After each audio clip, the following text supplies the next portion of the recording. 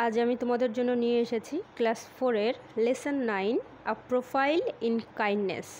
অর্থাৎ প্রোফাইল মানে হচ্ছে একটি পার্শ্ব চরিত্র, আর কাইন্ডনেস মানে হচ্ছে উদারতা। অর্থাৎ একটি উদারতা হলো একটি পার্শ্ব চরিত্র। আজকে আমাদের গল্পের নাম। তারপর চলো অন ইউর মার্ক। এখানে কি বলছে দেখি। সার্টেন সিচুয়েশনস আর মেনশন বিলো। অর্থাৎ কিছু ঘটনা এখানে দেওয়া রয়েছে। পুট দেম মানে তাদেরকে তোমাদেরকে দিতে হবে আন্ডার ডু অ্যান্ড ডোন্টস। দেখো নিচে ডু আর ডোন্টস লেখা রয়েছে। তাহলে কি করা উচিত আর কি করা উচিত নয় সেখানে আমাদের লিখতে হবে। প্রথমে বলছে a helping an old man to cross the road. অর্থাৎ একজন বৃদ্ধ মানুষকে রাস্তা পারাপার হতে সাহায্য করা উচিত। দ্বিতীয়টা বলছে throwing water at a dog. অর্থাৎ একটা কুকুরের দিকে জল ছুঁড়ে দেওয়া। সিয়েরটা বলছে giving food to a poor man. অর্থাৎ একজন গরিব মানুষকে খাদ্য দেওয়া। তারপর বলছে হ্যাভিং টিফিন। অর্থাৎ টিফিনটা খাওয়া without sharing it with your friend. অর্থাৎ তোমার বন্ধুদের সঙ্গে শেয়ার না করে টিফিনটা একা খাওয়া। এখানে দেখো ডু আর ডোন্টস, অর্থাৎ কি করা উচিত আর কি করা উচিত নয় সেটা আমি তোমাদের লিখে দিই। সেটা হচ্ছে প্রথমে যেটা বলেছে দেখো, helping an old man to cross the road. অর্থাৎ একজন বয়স্ক মানুষকে রাস্তা পারাপার হতে সাহায্য করা, এটা হচ্ছে ডুজ, অর্থাৎ এটা আমাদের করতে হবে, এটা লিখব। ডোন্টসের ক্ষেত্রে দেখো throwing water at a dog. Throwing water at a dog অর্থাৎ একটা কুকুরের দিকে জল ছুঁড়ে দেওয়া। তো এটা ডোন্ট, অর্থাৎ এটা করা উচিত নয়। তো এখানে হবে বি। তারপর দেখো সিয়েরটা বলছে giving food to a poor man. অর্থাৎ একজন গরিব মানুষকে খাদ্য দেওয়া। তো এটা হচ্ছে ডুজ, এটা করা উচিত। তারপর বলছে ডোন্টসের ক্ষেত্রে having tiffin without sharing it with your friend. অর্থাৎ তোমার বন্ধুদেরকে কিছু না দিয়ে তুমি কিছু খাচ্ছ, সেটা তো ঠিক নয়। তো সেটা হবে ডোন্টস। আশা করছি তোমরা বুঝতে পেরেছ। তারপর চলো কি বলেছে, লেটস রিড। অর্থাৎ আমরা পড়া শুরু করি। বলছে the night was come and quite. অর্থাৎ সেই রাত্রিটা, নাইট মানে রাত্রি, ওয়াজ মানে ছিল, কাম মানে হচ্ছে শান্তিপূর্ণ, অ্যান্ড কোয়াইট মানে শব্দহীন। অর্থাৎ সেই রাত্রিটা ছিল শান্তিপূর্ণ এবং শব্দহীন। A man was walking alone in the dark. একটা মানুষ কী করছিল, হাঁটছিল একা সেই অন্ধকারের মধ্যে। সাডেনলি হি হিয়ার্ড সাম চিলড্রেন ক্রাইং। সাডেনলি মানে হঠাৎ, হি হিয়ার্ড মানে সে শুনেছিল, সাম চিলড্রেন ক্রাইং কিছু বাচ্চাদের কান্না। The sound came from a near by হাট। অর্থাৎ দ্য সাউন্ড বলতে সেই শব্দটা, কেম মানে আসছিল, ফ্রম আ নিয়ার বাই মানে কাছ থেকে, হাট মানে হচ্ছে কুঁড়ে ঘর। অর্থাৎ সেই শব্দটা আসছিল একটা ছোট কুঁড়ে ঘর থেকে, যেটা খুব কাছেই ছিল। The man was curious. অর্থাৎ সেই মানুষটা ভীষণ কৌতূহলী হলো। হি স আ ফেইন্ট মানে সে একটু ক্ষীণ, মানে হি স মানে সে দেখলো, আ ফেইন্ট লাইট অর্থাৎ ক্ষীণ একটু আলো, মানে যেটা অল্প আলো হয় তাকে বলা হয় faint light, coming from the heart. সে দেখেছিল যে খুব ক্ষীণ বা খুব অল্প একটু আলো আসছে সেই কুঁড়ে ঘর থেকে। হি কেম ক্লোজ টু দ্য হার্ট। সে তখন কি করলো, সেই কুঁড়ে ঘরটার কাছে চলে আসলো, বা চলে এসেছিল, যেহেতু কেম আছে পাস্ট টেন্সে। তারপর বলছে হি লিসেন্ড কেয়ারফুলি। সে ভীষণ মানে কেয়ারফুলি শুনছিল, মানে কি খুব ভালোভাবে সে শোনার চেষ্টা করছিল। অ্যাক্টিভিটি 1-এ খেয়াল করো, বলছে ইট ওয়াজ আ স্টর্মি নাইট। এটা কি স্টর্মি নাইট ছিল? না। এটা কী রকম ছিল? The night was come and quite. অর্থাৎ এটা কি হবে আমরা বুঝতে পারছি, এটা প্রথমটা ফলস। ঠিক আছে। তারপর বলছে a man heard some children crying. অর্থাৎ একজন মানুষ কিছু বাচ্চাদের কান্না শুনেছিল, এটা হবে ট্রু। তারপর বলছে the sound of crying was heard from a heart close by. অর্থাৎ যে শব্দটা তিনি কান্নার শব্দটা শুনেছিলেন সেটা কাছেই, মানে একটা কুঁড়ে ঘর থেকে আসছিল, এটা ট্রু। তারপর দেখো বলছে the man moved far away from the heart. অর্থাৎ সেই মানুষটা কী করেছিল, মানে সেই কুঁড়ে ঘরটা থেকে অনেকটা দূরে চলে গেছিল, এটা ফলস। কেন? তিনি সেই কুঁড়ে ঘরটার আরও ক্লোজ অর্থাৎ কাছে চলে এসেছিলেন, এজন্য এটা হবে ফলস। আশা করছি তোমরা বুঝতে পেরেছো। এবার দেখো কি বলছে, হি লিসেন কেয়ারফুলি, মানে সে খুব ভালোভাবে শোনার চেষ্টা করছিল।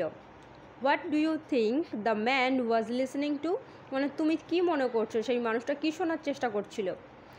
Discuss with your partner and tell the class, এটা তোমাদের পরীক্ষায় আসবে না কিন্তু তবুও জেনে রাখাটা ভালো। এখানে উত্তরটা হবে the man heard some child war crying, অর্থাৎ সেই মানুষটা শুনেছিল কিছু বাচ্চারা কাঁদছিল। He did not know the actual cause of the children's crying, অর্থাৎ সে জানতো না সেই বাচ্চাদের কান্নার ঠিক আসল কারণটা কী। সো হি ওয়াজ কিউরিয়াস, সুতরাং সে একটু উৎসাহী হয়েছিল। And come closer to the heart for listening carefully, সেজন্য সে সেই কুঁড়েঘরটার কাছে এসেছিল যাতে করে সে ভালো করে শুনতে পারে। Because he was a kind man, কারণ সে একজন দয়ালু মানুষ ছিল। দয়ালু মানুষ ছিল বলেই সে সেই কুঁড়েঘরটার কাছে গিয়েছিল, না হলে আর অন্যান্য সাধারণ মানুষেরা কি করে, বাচ্চা কাঁদছে ওর স্বাভাবিক কান্না ভেবে কিন্তু পাশ কাটিয়ে চলে যায়, কিন্তু তিনি দয়ালু ছিলেন বলেই কিন্তু সেই কুঁড়েঘরটার কাছে গিয়েছিলেন। তারপর দেখো, let's continue. The man heard a woman talking to the children, মানুষটা একটা মহিলাকে কথা বলতে শুনলেন সেই বাচ্চাদের সঙ্গে। ডোন্ট ক্রাই, কেঁদো না। The rice will be ready soon, she said, সে বলেছিল তোমরা কেঁদো না, চালটা তাড়াতাড়ি হয়ে যাবে। The man looked inside the হাট, তখন এই যেখানে দেখো পিকচারে দেখা যাচ্ছে মানুষটা কি করেছিল, সেই কুঁড়ে ঘরটার ভিতরে দেখেছিল। হি আক্স দ্য ওম্যান, সে তখন সেই মহিলাটিকে জিজ্ঞেস করেছিল, why are the children crying, অর্থাৎ এই বাচ্চাগুলো কেন কাঁদছে। দ্য ওম্যান রিপ্লাইড, অর্থাৎ সেই মহিলাটি উত্তর দিয়েছিল, দে আর হাংরি, অর্থাৎ তারা ক্ষুধার্ত। I have nothing to feed them, আমার কাছে এমন কিছুই নেই যে তাদের খেতে দেব। The man saw that the water was boiling in a পট, অর্থাৎ একটা পাত্রে শুধুমাত্র জল কি হচ্ছে, ফুটছে। But there was not a single grain of rice in it, অর্থাৎ এখানে সিঙ্গল গ্রেইন অফ রাইস বলতে ভাতের একটা দানা, ঠিক আছে, বা চালের একটা দানা, অর্থাৎ সেই যে পটের ভেতরে জলটা ফুটছে সেখানে ভাতের বা চালের একটা দানাও সেখানে নেই। হি ওয়াজ সারপ্রাইজড, সে ভীষণ অবাক হয়ে গেল। হি আক্স দ্য ওম্যান, সে তখন সেই মহিলাটিকে প্রশ্ন করলো, why then are you boiling water, কেন তাহলে তুমি এই জলটাকে ফোটাচ্ছ। তখন সে মহিলাটি কি উত্তর দিল দেখো, the my children will believe, আমার সন্তানেরা এটা বিশ্বাস করেছে যে I am cooking food for them, আমি তাদের জন্য রান্না করছি। দেন দে উইল স্টপ ক্রাইং, তাহলে তারা কান্না করা বন্ধ করে দেবে। রিপ্লাইড দ্য ওম্যান, অর্থাৎ সেই মহিলাটা উত্তর দিয়েছিল। তারপরে বলছে, she hopped they would fall asleep, সে আশা করছিল যে তারা ঘুমিয়ে পড়বে। অ্যান্ড ফরগেট দেয়ার হাঙ্গার, তাদের যে খিদেটা আছে তারা ভুলে যাবে। Tears field the eyes of the man, অর্থাৎ চোখে তার জল পরিপূর্ণ হয়ে গেল সেই মানুষটার। হি at once went back to his house, সে সেই মুহূর্তে তার বাড়িতে চলে গেল। হি returned with food for the hungry children, সে ফিরে এলো, রিটার্ন ফিরে আসা বা ফিরে এসেছিল, উইথ সঙ্গে, ফুড খাদ্য সঙ্গে নিয়ে, ফর দ্য হাংরি চিলড্রেন, সেই যে ক্ষুধার্ত ছেলেমেয়েরা ছিল তাদের জন্য খাদ্য নিয়ে ফিরে এসেছিল।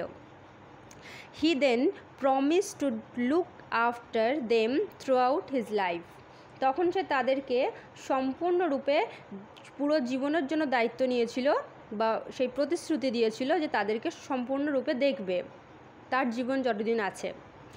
দিস ইনসিডেন্ট এই ঘটনা টুক প্লেস ইন হুগলি, এই ঘটনাটা ঘটেছিল হুগলিতে, ওভার 200 ইয়ার্স এগো, অর্থাৎ প্রায় 200 বছর আগে। This kind man was Haji Mohammad Mohsin, এই যে মানুষটা দয়ালু মানুষটা ছিল তার নাম কি ছিল, Haji Mohammad Mohsin. Many poor people were helped by him, অর্থাৎ অনেক গরিব মানুষেরা তার দ্বারা সাহায্য পেয়েছিলেন।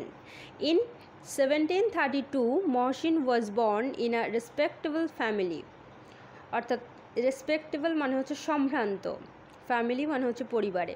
অর্থাৎ 1732 খ্রিস্টাব্দে মহসিন একটা সম্ভ্রান্ত পরিবারে জন্মগ্রহণ করেছিলেন। হিজ ফাদার হাজি ফয়জুল্লাহ ওয়াজ আ রিচ মার্চেন্ট, অর্থাৎ তার বাবা হাজি ফয়জুল্লাহ ছিলেন একজন ভীষণ ধনী, মার্চেন্ট মানে ব্যবসায়ী, অর্থাৎ ধনী ব্যবসায়ী ছিলেন তার বাবা। তারপর বলছে ইন হিজ চাইল্ডহুড, অর্থাৎ তার এই যে ছোটোবেলায়, মহসিন ওয়াজ টট বাই মৌলভী আগা সিরাজি, অর্থাৎ তিনি ছোটোবেলায় কার কাছে শিক্ষা নিয়েছিলেন না মৌলভী আগা সিরাজির কাছে।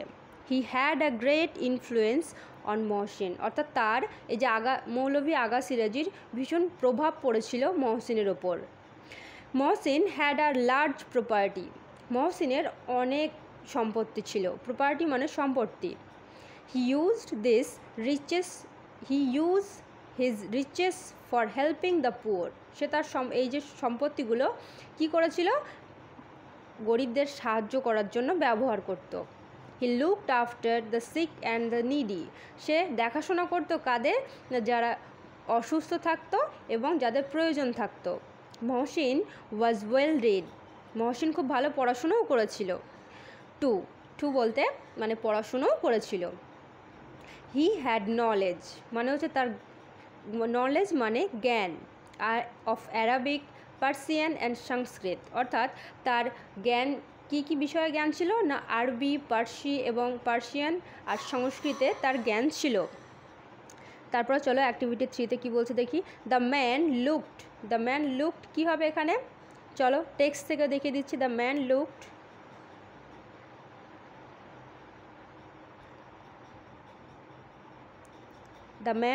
ইনসাইড দ্য হাট, ঠিক আছে। তাহলে দ্য ম্যান লুকডের পর ইনসাইড দ্য হাট এইটুখানি তোমাদের লিখতে হবে, ইনসাইড দ্য হাট। তারপরে চলো প্রশ্নে চলে যাই। বলছে দ্য ওম্যান হ্যাড তারপরে কি লিখব,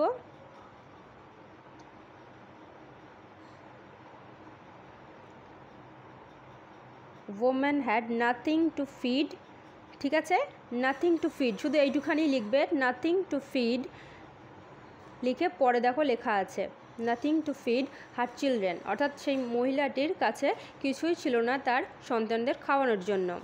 দ্য মাদার হোপড মানে সেই মাটি আশা করেছিল দ্যাট যে তার চিলড্রেন মানে তার সন্তানেরা কি করবে,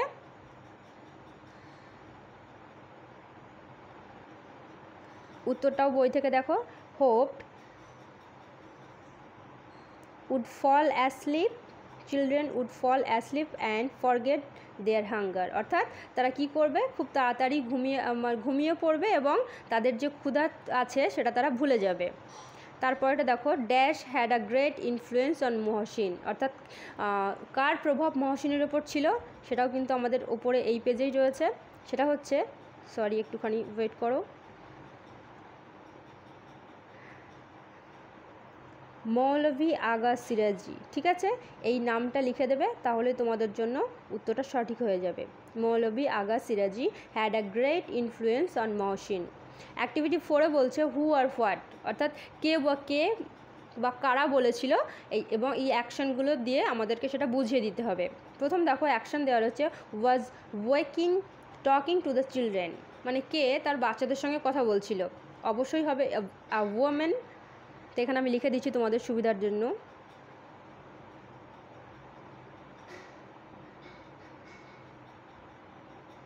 আ ওম্যান, ঠিক আছে। তারপরে দেখো বলছে ক্রাইং ইন হাঙ্গার, অর্থাৎ খিদের জন্য কাঁদছিল, কারা কাঁদছিল, দ্য চিলড্রেন।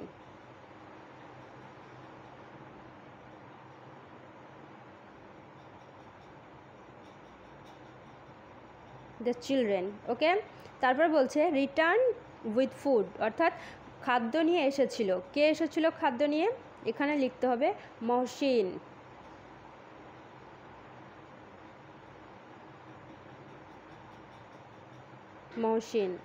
তারপর দেখো বলছে টট মহসিন ইন হিজ চাইল্ডহুড, অর্থাৎ মহসিনকে তার ছোটোবেলায় শিক্ষা দিয়েছিলেন কে, এখানে হবে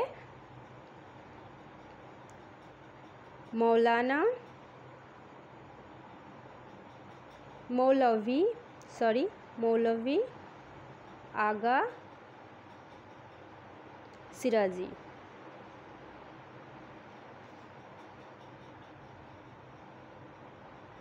ওকে, আশা করছি বুঝতে পেরেছো। অলরেডি কিন্তু এর আগের এতে আমি অলরেডি তোমাদের বানানগুলো দেখিয়ে দিয়েছি। আমার বানানগুলো যদি দেখতে অসুবিধাও হয় তোমরা কিন্তু টেক্সটে ওটা পেয়ে যাবে। Let's continue. আবার চলো অব্যাহত রাখি আমাদের পড়াটা। বলছে ওয়ান নাইট, একদিন রাত্রে, মহসিন ওয়াজ স্লিপিং, মহসিন কী করছিল? ঘুমাচ্ছিল। আ মাইল্ড সাউন্ড, অর্থাৎ একটা মৃদু শব্দ, woke him আপ, তাকে জাগিয়ে তুলেছিল। হি স আ স্ট্রেঞ্জার ইন হিজ রুম, অর্থাৎ সে দেখলো যে একজন অচেনা ব্যক্তি তার রুমের ভেতরে আছে বা তার কক্ষে আছে। মহসিন কট হিম স্টিলিং, মহসিন তাকে চুরি করতে ধরে ফেলেছিল, অর্থাৎ সেই লোকটা কী ছিল? চোর। হি আস্কড হিম, সে তাকে জিজ্ঞেস করেছিল, অর্থাৎ মহসিন তাকে জিজ্ঞাসা করেছিল, why do you need to still, তোমার কেন প্রয়োজন হলো চুরি করতে? Can you not lead an honest life, তুমি কি একটা সৎ পথে জীবনযাপন করতে পারো না? দ্য স্ট্রেঞ্জার রিপ্লাইড, অর্থাৎ সেই যে অচেনা ব্যক্তি ছিল সে তখন উত্তর করেছিল, আই হ্যাভ নো ওয়ার্ক, আমার কোনো কাজ নেই। There is no food in my house, অর্থাৎ আমার বাড়িতে কোনো রকম খাদ্য নেই। মাই চিলড্রেন আর ক্রাইং, আমার বাচ্চারা কাঁদছে। I still to find food for them, অর্থাৎ আমি চুরি করছি যাতে করে আমি তাদেরকে কিছু খুঁজে পাওয়ার জন্য কিছু খাদ্য তাদেরকে দেওয়ার জন্য। তারপর বলছে প্লিজ ফরগিভ মি, অর্থাৎ আমাকে ক্ষমা করে দিন।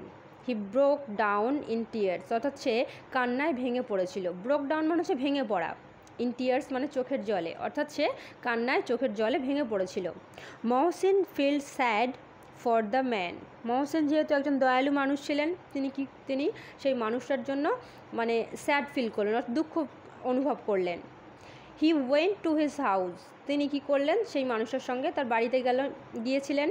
হি স, তিনি দেখলেন, দ্যাট, যে the man had told him the truth, যেই অচেনা ব্যক্তি তার সঙ্গে বলেছিল যে তার বাড়িতে কোনো খাদ্য নেই, তার বাচ্চারা কাঁদছে, সেটা সত্যি ছিল। He gave him money to start a business, তিনি তখন তাকে কিছু পয়সা দিলেন একটা ব্যবসা তো শুরু করার জন্য। হি promise to give him more money letter, তিনি তাকে আরও প্রতিশ্রুতি দিলেন যে পরে তিনি তাকে আরও পয়সা মানে টাকা পয়সা দেবেন, ইফ নিডেড, যদি প্রয়োজন হয়। Mohsin dedicated his life in spreading education among the Muslims, অর্থাৎ মহসিন ডেডিকেটেড মানে কি? ডেডিকেটেড মানে হচ্ছে উৎসর্গ করা, অর্থাৎ মহসিন উৎসর্গ করেছিল তার জীবনটা মুসলিমদের মধ্যে শিক্ষা ছড়িয়ে দেওয়ার জন্য। ঠিক আছে, তারপরে চলো বলছে কি দেখি, the income of his property was spent in charity, অর্থাৎ তার যে ইনকাম ছিল সমস্তটাই, সেই সম্পত্তির সমস্তটাই যে ইনকাম ছিল তার সমস্তটাই তিনি একদম মানে পুরোপুরিভাবে ব্যয় করতেন দানের মধ্যে, অর্থাৎ তিনি দান করে বেড়াতেন বেশিরভাগ ক্ষেত্রেই। ভোগ করার চেয়ে তিনি দানটা বেশি করতেন।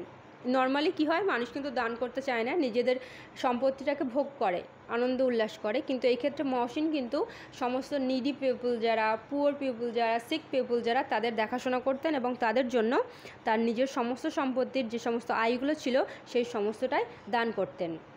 দ্য পুয়ার লুকড আপন হিম অ্যাজ দ্য সেভিয়ার, অর্থাৎ যে সমস্ত গরিব মানুষেরা ছিল তারা তাকে ঠিক যেন মনে করতেন যে যেন তারা তার সেভিয়ার, অর্থাৎ তার কি?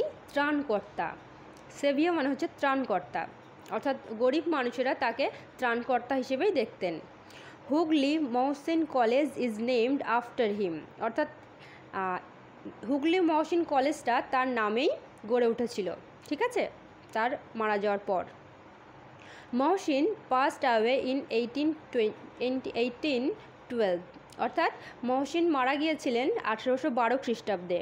His great son of Bengal, this great son of Bengal is still remembered with reference. Reference মানে হচ্ছে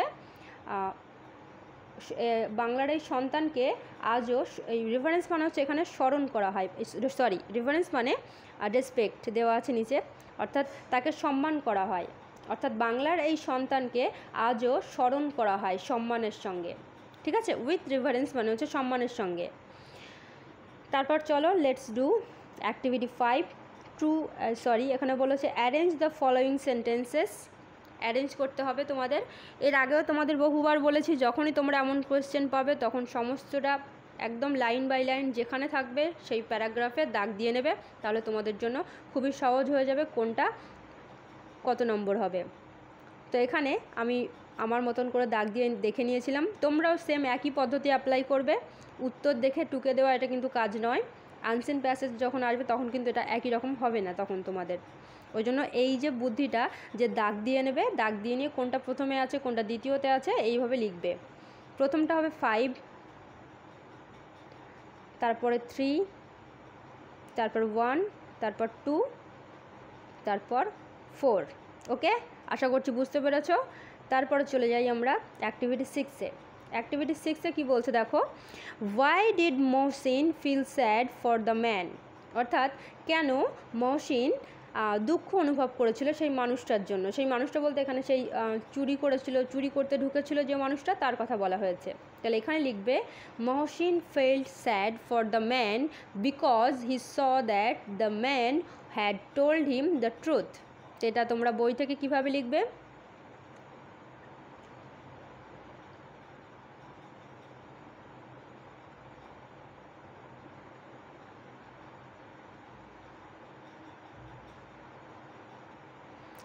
বুঝতে পেরেছ? Mohsin fail sad for the man, he went to his house, he saw that the man had told him the truth. ওকে, এটা লিখে দিলেই তোমাদের প্রশ্নের উত্তর কিন্তু হয়ে যাচ্ছে। তারপরে বলছে বিয়েরটা, what did Mohsin give the thief, অর্থাৎ মহসিন সেই মানুষটাকে কি দিয়েছিল। এখানে দেখো প্রশ্ন ধরে যদি উত্তর লিখতে চাও তাহলে আরও সহজ হয়ে যাবে। মহসিন এখানে গিভ লিখবে না, মহসিন এই গিভের জায়গায় গেভ লিখবে, GAVE, gave. Mohsin gave the thief বলে এই লিখবে মানি,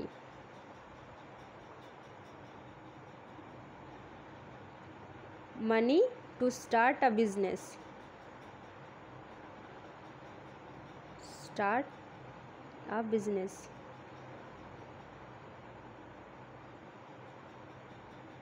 স্টার্ট আ বিজনেস। যদি তোমরা টেক্সট থেকেও দেখে নিতে চাও সেটাও দেখতে পারো, এখানেই লেখা আছে। এখানে হিয়ের জায়গায় মহসিন লিখে দেবে, Mohsin gave him money to start a business. ঠিক আছে, আশা করছি তোমরা বুঝতে পেরেছ। তারপরের প্রশ্ন চলে যাই, বলছে what did Mohsin decided his life to, অর্থাৎ মহসিন কী সিদ্ধান্ত নিয়েছিল তার লাইফে করার জন্য। তো এখানে উত্তরটা হবে,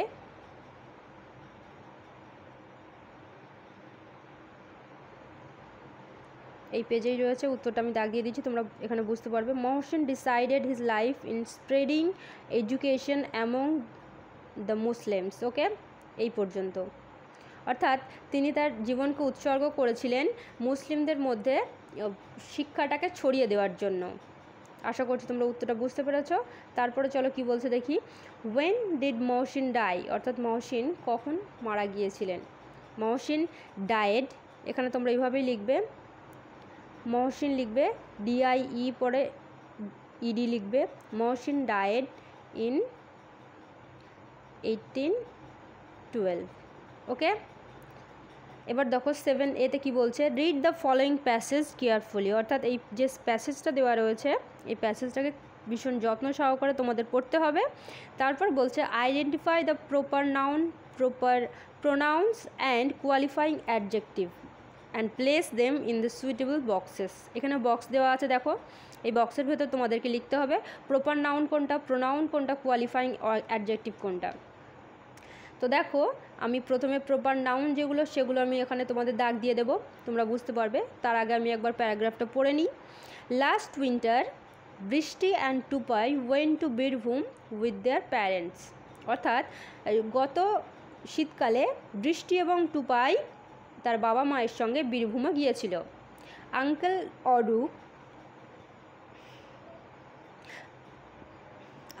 অরূপ আ ক্লোজ ফ্রেন্ড অফ টুপাইস ফাদার, অর্থাৎ আঙ্কেল অরূপ একজন টুপাইয়ের বাবার একজন খুব কাছের বন্ধু ছিলেন।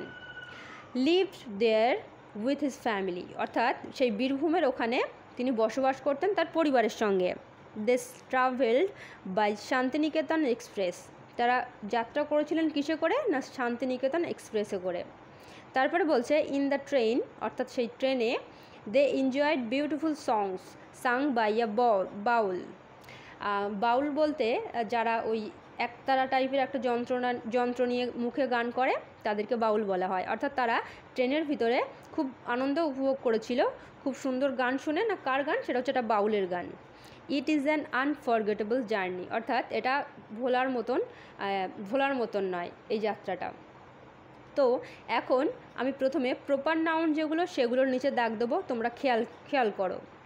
বৃষ্টি হচ্ছে একটা প্রপার নাউন, টুপাই হচ্ছে প্রপার নাউন, বীরভূম হচ্ছে প্রপার নাউন, একটা জায়গার নাম যেহেতু। তারপর অরূপটাও কিন্তু প্রপার নাউন। তারপরে হচ্ছে live there with his family the travel, Santiniketan express হচ্ছে প্রপার নাউন।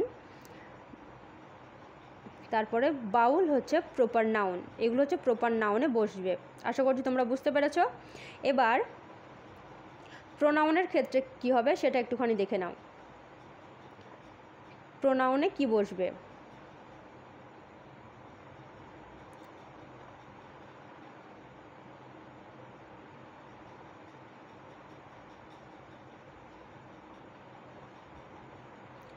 প্রোনাউনে কি বসবে এবার দেখে নাও প্রোনাউনের জায়গাটা। ঠিক আছে, প্রোনাউনের জায়গাটা বসবে মানে নামের পরিবর্তে যেগুলো ব্যবহার হয়। যেমন প্রথমেই দেখো দেয়ার, THEIR, দেয়ার মানে তোমার হচ্ছে তাদের, তো এটা হচ্ছে প্রোনাউন। আচ্ছা, তারপরে রয়েছে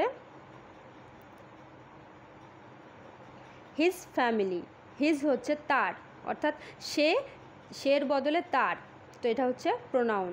তারপরে দে হচ্ছে তারা, এটাও একটা প্রোনাউন। তারপরে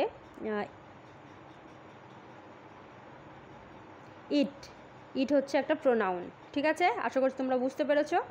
এবার এটাকে কেটে দিয়ে এবার কোয়ালিফাইং অ্যাডজেক্টিভ, অর্থাৎ অ্যাডজেক্টিভ বলতে কাদেরকে বোঝায়? যে সমস্ত নাউনকে কোয়ালিফাই করে, অর্থাৎ নাউনকে বিশেষ একটা ক্ষমতা দান করে, এরকমভাবে বুঝতে হবে তোমাদের।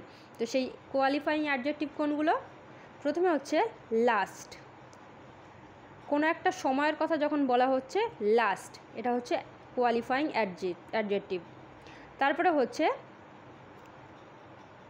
ক্লোজ, মানে খুব কাছের, মানে ফ্রেন্ড হচ্ছে একটা নাউন বা একটা মানে একজনের বন্ধু। তো সেই বন্ধুটা কেমন বন্ধু? না ক্লোজ, অর্থাৎ খুব কাছের বন্ধু।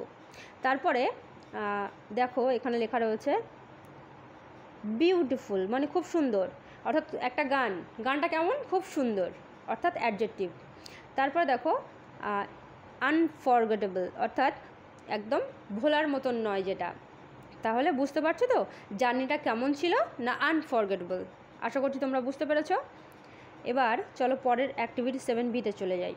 7Bতে কি বলছে দেখো, fill in the blanks with suitable prepositions, অর্থাৎ এখানে প্রিপোজিশন দিয়ে এগুলোকে আমাদের ফিল করতে হবে। আই প্লেস দ্য ভাস, অর্থাৎ আমি সেই ফুলদানিটা রেখেছিলাম ড্যাশ দ্য টেবিল। ফুলদানি নিশ্চয়ই কেউ টেবিলের আশেপাশে বা টেবিলের নিচে রাখে না, ওপরে রাখে। তো ওপরে যখন রাখবে তখনই সেটা কি হয়ে যাবে? On the table. তারপর বলছে I sat dash my desk to do the work, অর্থাৎ আমি কোনো একটা কিছুতে বসেছি। কোনো একটা কিছুতে যখন বসা হয় তখন সেটা হয় ইন, বা কোনো একটা কিছুতে ঢুকে যাওয়া হয় তখন হয় ইন, তো এখানটায় ইন হবে। In my desk to do the work, অর্থাৎ কাজটা করার জন্য আমি আমার ডেস্কে বসেছিলাম। The cat ran dash the road, অর্থাৎ সেই বিড়ালটি দৌড়েছিল রাস্তার ওপর দিয়ে। নিশ্চয়ই রাস্তার নিচে দিয়ে হয় না, রাস্তার ওপর দিয়ে হবে, তাহলে হবে ওভার, অর্থাৎ রাস্তার ওপর দিয়ে, তাহলে এখানে হবে ওভার। ওকে, তারপরে দেখো বলছে the river flows the bridge, অর্থাৎ রিভারটা কি করছে? ফ্লোজ মানে বয়ে চলেছে, ড্যাশ দ্য ব্রিজ, অর্থাৎ ব্রিজের নিচে দিয়েই নিশ্চয়ই নদীটা বয়ে চলেছে। তাহলে এখানে কি করতে হবে? আন্ডার।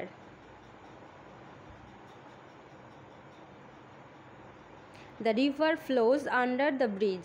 ওকে, তারপরে এটা খেয়াল করো, এটা বলছে হি was the rich and Nobel. তারপরে কি হবে?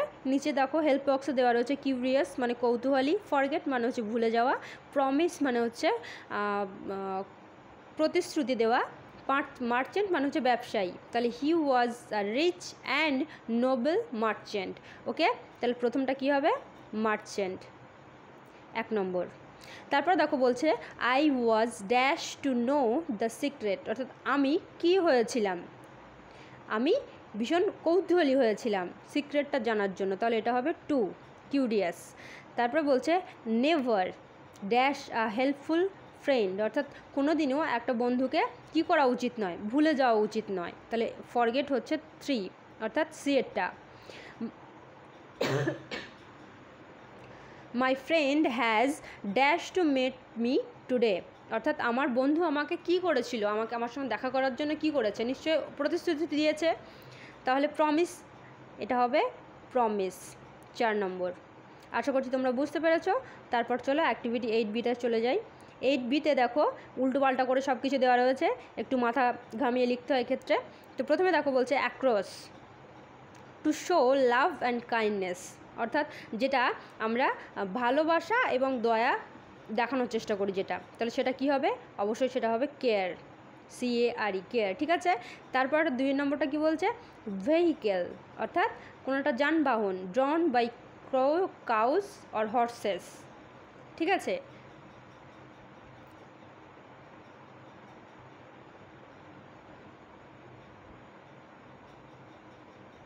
এটা হচ্ছে ডাউনে আসবে, অর্থাৎ কোনো একটা হর্স অর্থাৎ ঘোড়া কিংবা গরুর দ্বারা যেটা চালিত হয়, অবশ্যই এটা হবে কার্ট। ঠিক আছে, তারপরে দেখি, তারপরটা বলছে রিজিয়ন, অর্থাৎ অঞ্চল, অর্থাৎ এরিয়া। সে মানে বলা, অর্থাৎ সেটা কি হবে? সেটা সে মানে বলা, তো সেই ক্ষেত্রে হবে টেল মানে বলা। 365 ডেজ, অর্থাৎ 365 ডেজ মানে হচ্ছে বছর, অর্থাৎ ইয়ার। তারপরে হচ্ছে আর একটা বাকি আছে 2, অপোজিট অফ লেটার, অর্থাৎ কোনো একটা শব্দের বিপরীত শব্দ। অপোজিট অফ লেট, অর্থাৎ লেটের অপোজিট হচ্ছে আর্লি। ঠিক আছে, তো চলো আমরা এটা লিখে ফেলি।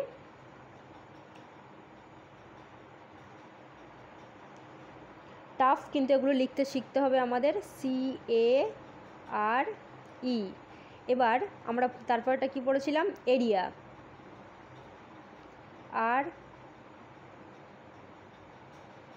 REA।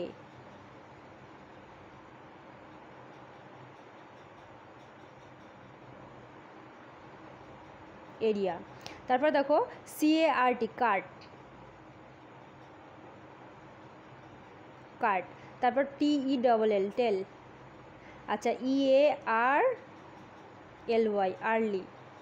তারপরে শেষেরটা হবে ইয়ার, YEA, আর অলরেডি আর লেখা আছে। আশা করছি তোমরা বুঝতে পেরেছো। আর যারা আমার ভিডিওগুলো রোজ দেখছো বা সাবস্ক্রাইব করেছো তাদেরকে অনেক ধন্যবাদ। আর এখনও পর্যন্ত যারা আমার ভিডিওগুলো দেখছো কিন্তু সাবস্ক্রাইব করোনি, তাদেরকে প্লিজ আমি অনুরোধ করছি সাবস্ক্রাইব করে দিও, তাতে আমার উৎসাহটা বাড়বে চ্যানেলটার প্রতি, এবং আরও অনেক নতুন কিছু নিয়ে আসতে আমি তখন উৎসাহ পাবো বা কৌতূহল পাবো। আর আমার ভিডিওগুলোকে তোমরা অন্যদের কাছে সেন্ড করে দিও, যাতে অন্যান্য বন্ধুরাও এই সুযোগগুলো পায় বা বুঝতে সুবিধা হয় তাদের, যদি তোমরা বুঝতে পারো তো। আর নোটিফিকেশানটাকে অন করে রেখো, ভবিষ্যতে যখন আমি আবার কোনো নতুন কিছু দেবো যাতে তোমরা সবার আগে পেয়ে যেতে পারো। লাইক, শেয়ার, কমেন্ট করো। আর যদি কোনো অসুবিধা থাকে সেটাও অবশ্যই কমেন্ট করে জানাবে, আমি সেই অনুযায়ী কাজ করার চেষ্টা করব।